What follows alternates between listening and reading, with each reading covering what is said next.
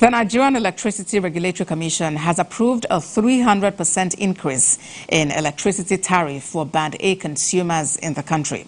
The Vice Chairman of NERC, Musiliu Oseni, disclosed this while briefing journalists at the NERC headquarters in Abuja.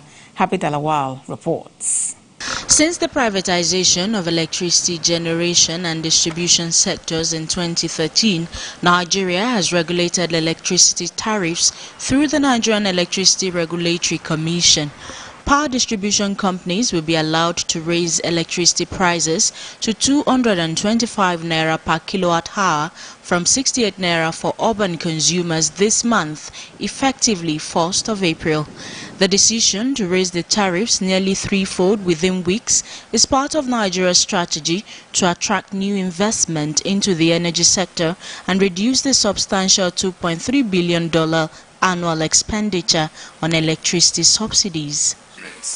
So competition transition charge is based on the provision of the Act, and it means a revenue that a disco or a trading licensee can be allowed to earn, which will come from other customers, which as a result of the need to meet its total revenue requirement that has been impacted by an exit of eligible customers. Because the discos are not allowed to earn more than what the Commission has determined for them, but if they lose a customer to eligibility, there is a potential for them to lose their revenue, part of their revenue requirement. So there is a provision in the Act that the Commission may at a point in time review any application for such competition transition charge and make a determination and grants approval to the distribution company to earn such a revenue.